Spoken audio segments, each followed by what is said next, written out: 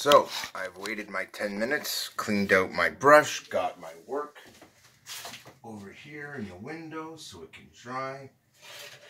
Now, I know what I'm going to suggest right now might seem odd to you, but I really have found it's the best way. So, what I'm going to say to you is, I'm not actually going to paint this opposite side until I'm finished. Once I'm completely finished this side, however many coats it takes, that's how many it gets.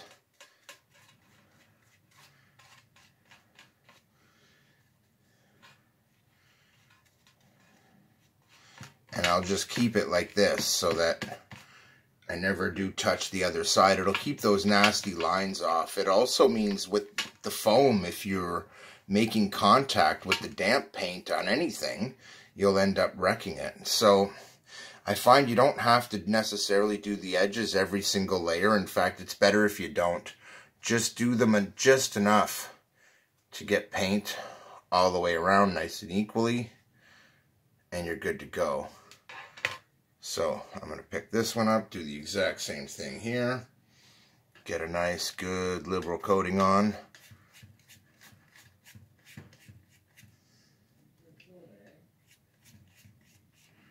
And we're almost done here. And then I will put it on pause again and come back when this coat is... See what happens if you draw too much?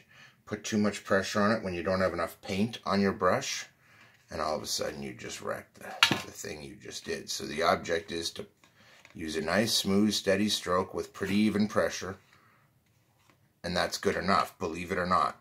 So now we're just going to come along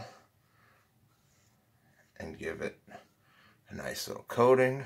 Come along here, and again, just give it a nice coating. What you want to do, though, is make sure that you're not bubbling along the edge. You want to not have any drips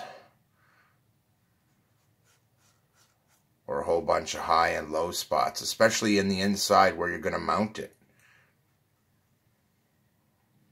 So that's that for that one.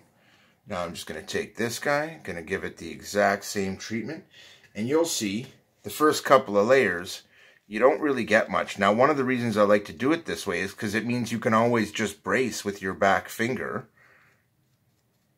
And look at that. Still not full coverage, but that's okay. I find with this stuff, you usually don't get that until about round 3 of your painting. So if you expect to get it right away, you'll likely be disappointed. If you don't, you likely won't, which is kind of convenient, I guess. So this is starting to look quite nice. Be careful of guys like this. Hairs. Look at the line it made. And that's my own natural hairs, of course. But I don't mind this line being here because it's a rudder, and we're going to use it as a rudder, so that line won't matter. So I'm just going to give it a quick once around here. Get the edges real quick again.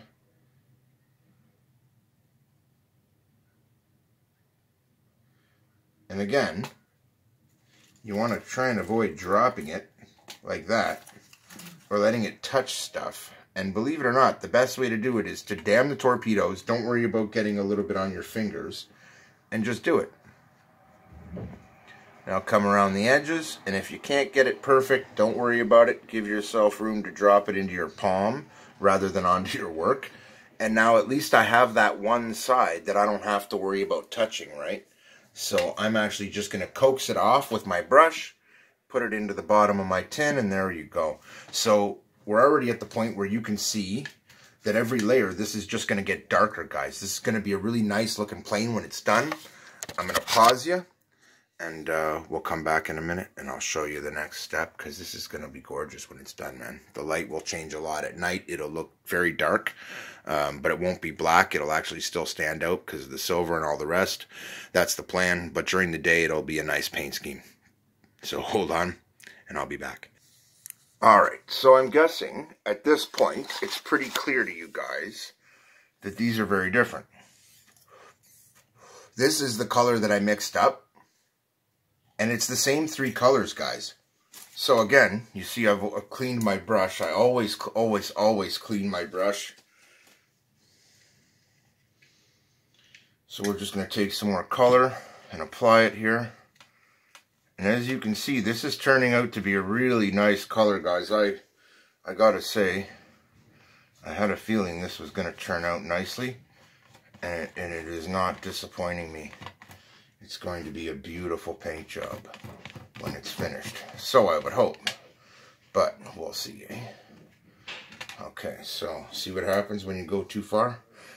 You'll end up peeling off the paint you just applied. So quick strokes, quick down the length.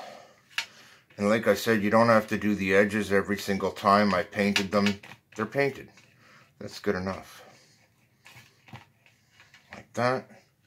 Now we're going to pick up our control surfaces and do them on the other side here. It'll be off camera, but I'm just laying down the paint, folks. Real simple. And as you can see here, I had applied some, and it's like, you see, you don't have enough paint on the brush. You're not really applying it, you're pulling it off, and that's no good. So, like I said, don't worry if you don't get perfect coverage the first couple of coats. You never really do. But you'll see a marked improvement, and that's what you want to see. See that? That is a noticeable improvement over the amount of paint that was on it before without making any big spots, without making any imperfections. So, now that you can see the difference I'm talking about, we're starting to get into the territory of you can start to see how dark a color this is really going to be. But it is totally different than this. This is what we get if we mix the colors. This is what we get when we layer the colors. That being said, we're just about finished here.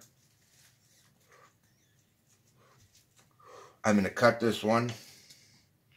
But again, while I'm checking, I want to go over my edges. You don't need them every single layer if you've done them correctly and didn't touch them. But if you've touched them at all, check them and make sure to get your edges looking nice and neat. And even if you have to kind of push it around in your tin and just paint the edges, it's one of the reasons I like to not paint the other side, and then I don't have to worry about it, right? If I have to push it around or move it, like in this case, I can just kind of hold it against the other edge here and do this. And this way I can just kind of keep running the edges while, like I was saying before, touching as little as possible. Just making sure that I have a nice set of edges. That's it. Oh, see that? Never go too far. But this is another reason why I just never ever do both sides. It makes it so much more awkward. The second you try and do both sides, guys, it just gets so much more awkward. So, lesson right there. See that? Because I didn't have enough paint on my brush, and I just ruined that nice layer I had, right? So it's like now you almost need to start all over again if you want it to be even. So, there we go. I've spewed some more paint on. I'm going to go clean my brush again because you don't want any of these crusting up. It's also because as you paint, the bristles come loose, and by washing it frequently, you'll get rid of all those loose bristles and they won't be in your work. So, that's it for this one. And you can see we're getting a nice dark color here. This is going to be a very different color than the planes I've done so far, but I like it. And I'm going to end this one here, and in the next video you will see the next step of paint. I like to try and keep these from being too crazy long. This one's getting close to 10 minutes, and really there's no need to show you the next 3 layers, which I think is what it'll take, or 4 layers. The thinner the color, the more layers it takes, and metallic colors tend to be thin. The thinnest will be mother of pearl. Keith out.